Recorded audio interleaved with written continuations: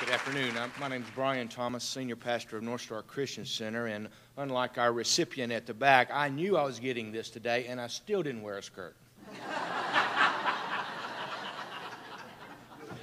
You know, back in the spring of 2007, we launched a vision for our church body that resulted in the relocation of our church from about 7 acres in Forest Acres area to 41 acres in the northeast area near the corridor of I-77.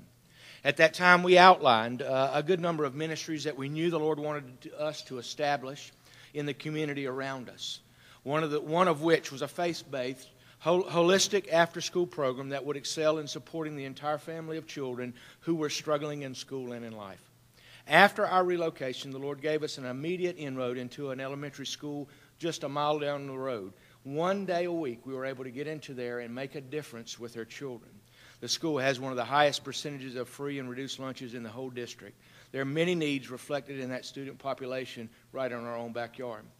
The award of this grant is opening a door for us to now launch what we are calling NorthStar After-School Academy.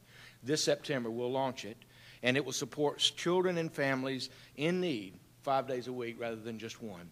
We are eternally grateful for this incredible endowment, and we look forward to the seed multiplying and growing to meet other needs in our community. Thank you so much for this award, and may God richly bless the Sisters of Charity Foundation in every way. And one last thing, you know, as a pastor, we usually get offerings on Sunday. It's a great pleasure to get an offering on a Monday.